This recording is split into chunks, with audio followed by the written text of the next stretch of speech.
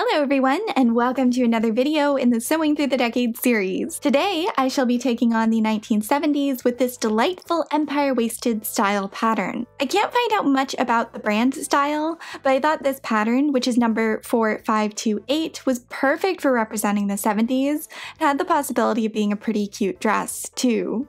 This pattern recommends cotton, rayon, crepe, silk, linen, jersey, and synthetics, so most fabrics, but I opted for a vibrantly printed rayon, which also represents the 70s quite well, at least in my eyes. This pattern consists of 9 pieces, and I'm making version 1 with the long sleeves. My mock-up for this dress fit really nicely, aside from the sleeve length. They were too short, and I was worried the dress in general would be too short, so I added length to both of those areas. I'm also assembling this with French seams since I'd like to wear the dress after completing it, and this will increase its lifetime and prevent fraying, so I'm adding half an inch of seam allowance to the necessary edges.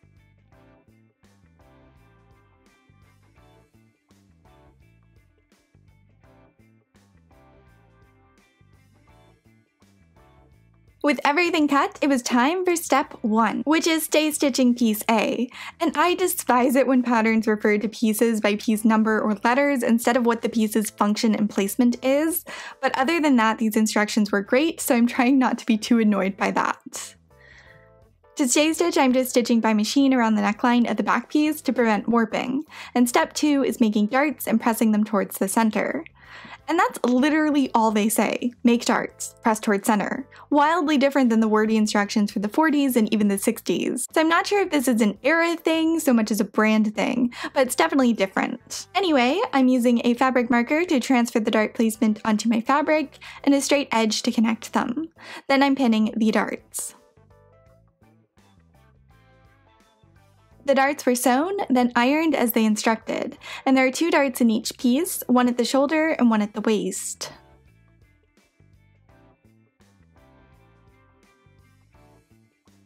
The next step is stitching the back bodice pieces to the skirt, matching the centers. I'm not sure where the centers were exactly, so I just matched the notches instead.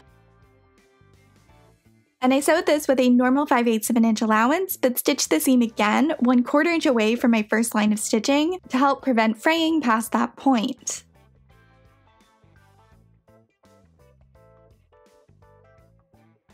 The next step is stitching the center back seam to notch.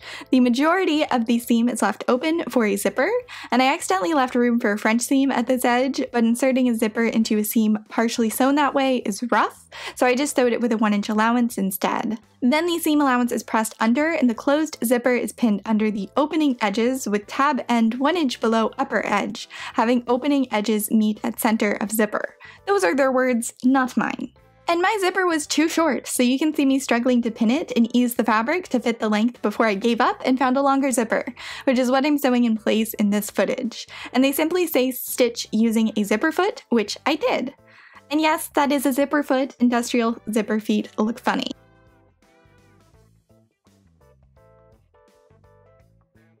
And that finishes up the back panels. For the front panels, the first step is stay stitching around the neckline of C and D, also known as the front panels.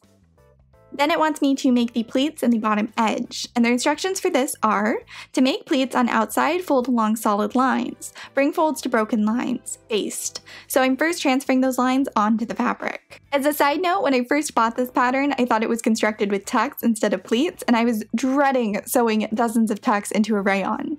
I was beyond thrilled when I opened it up and realized it was pleated instead.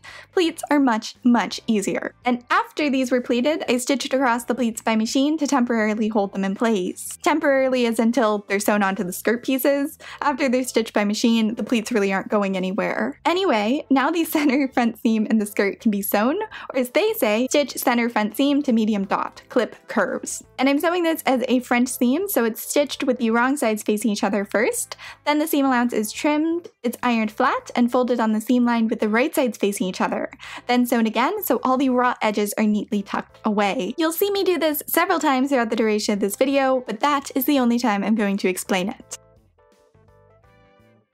Just like with the back panels, now the bodice is pinned to the skirt with the centers matching. They wanted you to baste this before stitching, but I decided that pins were good enough. And like with the back panel, I'm sewing another line of stitching 1/4 inch away from the first to help prevent fraying. That seam was ironed down, as they instructed, and now the shoulder seams can be stitched.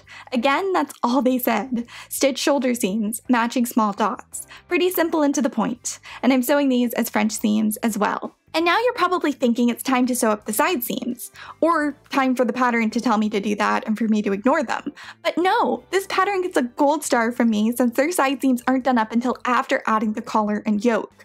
This is the superior method, so good job, style. I guess you could say that I like their style. Now onto the collar. I went rogue with this first step and decided to interface one side of the collar pieces. If I was using a cotton or linen, I probably wouldn't have bothered, but rayon has no structural integrity at all, so it needs interfacing as a helper. And now I shall follow their instructions. With the right sides together, stitch upper and under collar sections together, matching centers. Trim corners, trim seam, clip curves, turn collars, press, baste raw edges together. Let's just go one step at a time with that. So these were pinned and sewn together with the long edge left open since it will attach to the neckline and be covered by a facing. Also, the sides of the collar are assembled separately since the center back has a zipper that requires it to be broken up.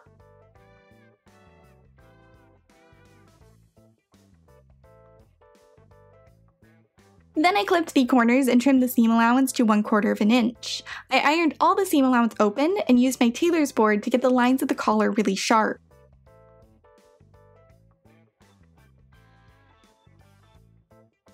And after a few minutes of fiddling with that, the collar was ironed flat with the edges even, and I didn't think basting was super necessary since this was so firmly pressed. However, I did follow the next step, which is pinning and basting the collar pieces to the neckline. And basting is just a loose temporary stitch to secure pieces prior to them being properly sewn. But usually actually sewing them on is faster, which is why I rarely do it unless I'm working with a really tricky fabric.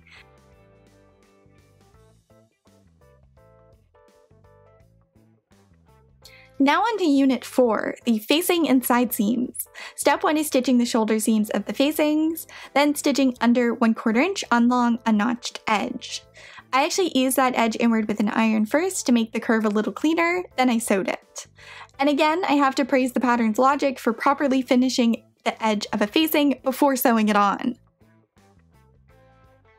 The next step, with right sides together, pin facing to neck edge, matching centers and small dots. Baste. Be careful not to catch in bodice seams. Stitch neck edge, break stitching at medium dot, clip front facing to medium dot, trim seam, clip curves.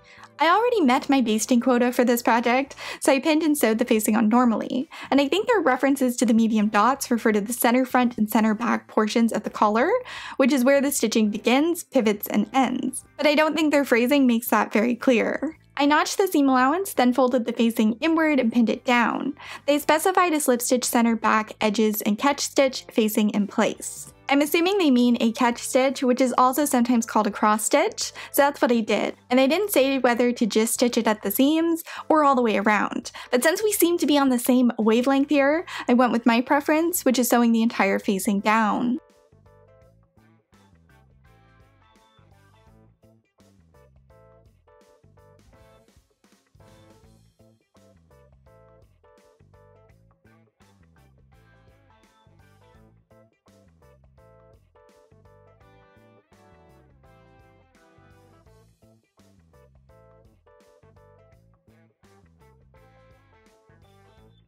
And now, after all the tricky stuff is done, the side seams can be sewn. And I did these as French seams, of course.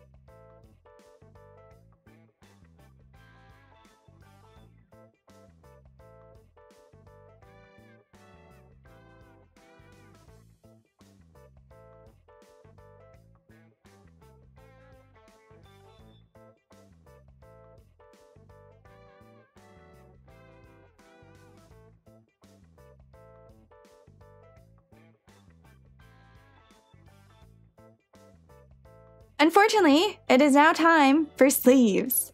I started by transferring all the markings onto my fabric, of which there were many. There were dozens, in fact, since the top and bottom edges of the sleeves are fully pleated. But that's okay, it could be worse. They could be tucks.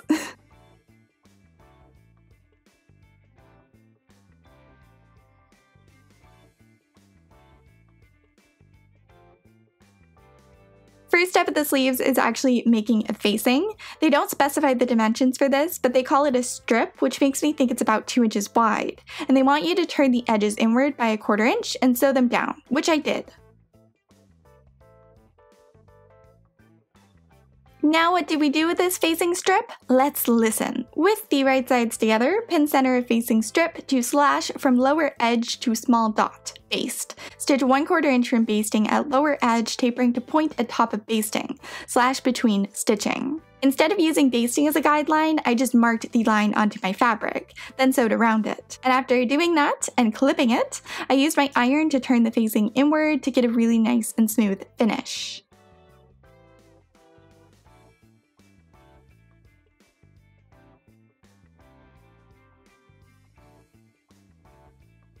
And I decided to stitch the edges of the strip facing down, though they don't mention that within the pattern. I think they expect you to, otherwise it would get in the way of the pleats.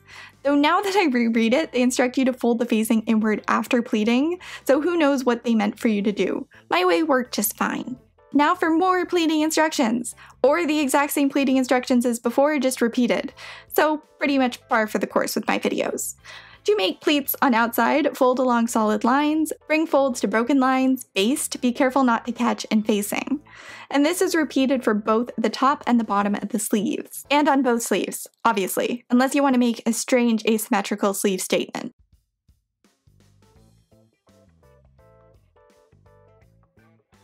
And once again, I'm basting the pleats as they instruct. I'm just doing it by machine instead of by hand. Machine basting is definitely a thing. No, really, it actually is, though that's probably not what they meant in this case. And now the side seam for the sleeves can be done up, and I did this with the French seam as well.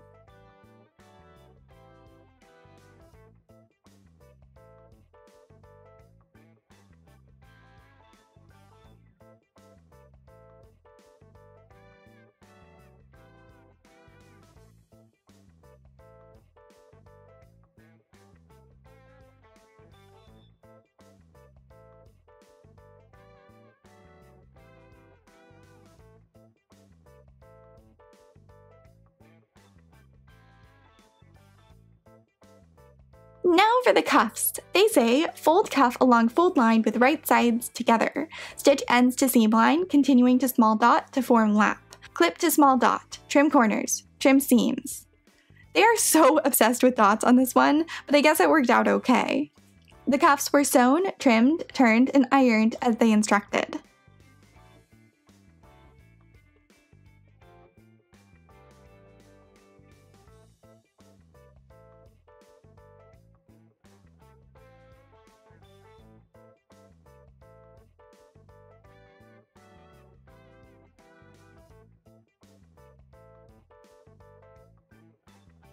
Now, with the right sides together, pin sleeve to cuff, placing underarm seam at medium dot. Baste, stitch, trim seam, press seam towards cuff, turn under 5/8 of an inch on raw edge of cuff, slip stitch in place. So the key to this is just stitching on one side of the cuff to the right side of the fabric.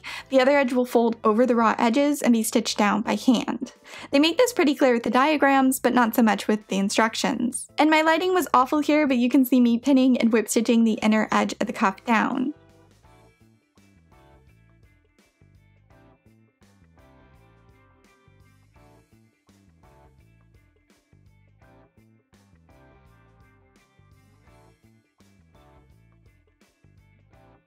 And after this, I did a fitting to find out the button placement on the cuffs, only to realize the cuffs were large enough that they didn't need closures.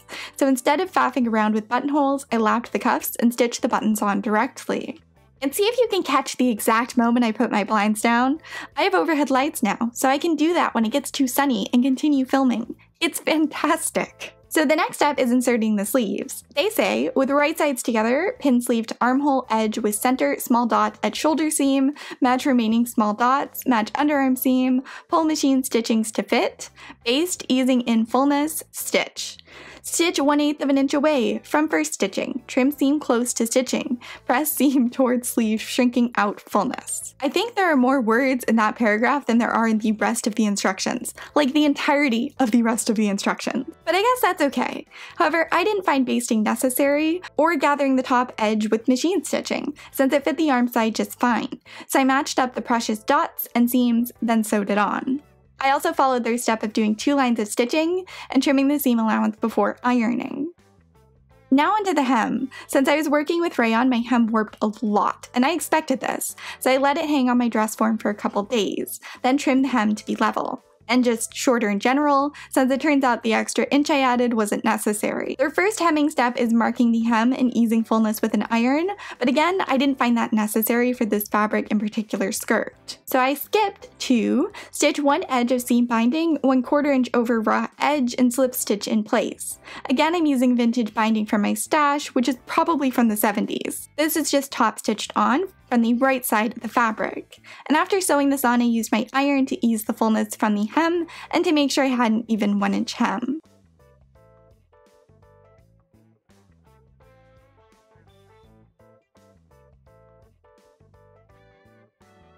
Then this could be slip stitched down by hand, which I also did. And the dress is done, and it's really cute. I don't think this fabric does it a lot of favors, and I think a quilting cotton or something that holds its shape better would be more flattering and support the bell shape shown on the pattern envelope. But it's still quite cute and fits me quite well. I definitely consider making this again from a different fabric and following more style patterns. I appreciated the lack of fuss in the instructions, or at least most of the instructions, and the methods that were similar to my own. This was really quick to put together thanks to them, and probably my favorite thing to sew for this series. It might end up being my favorite pattern too if I switch up the materials. I'm thinking a psychedelic tulip pink print would be fabulous, so maybe that will show up in a future vlog. But that's it for this one, and I hope you really enjoyed this video. If you did, giving it a like and a comment really helps me out, and if you're new to this series, a playlist with all my Sewing Through the Decades videos will be linked in the description box down below. If you'd like to see my 80s and 90s makes for this series, then you can subscribe since they are coming soon, and for behind the scenes videos and monthly updates, please consider checking out my Patreon, also linked down below, since that funds this entire series and this channel. Thanks for watching, and I shall talk to all of you very soon.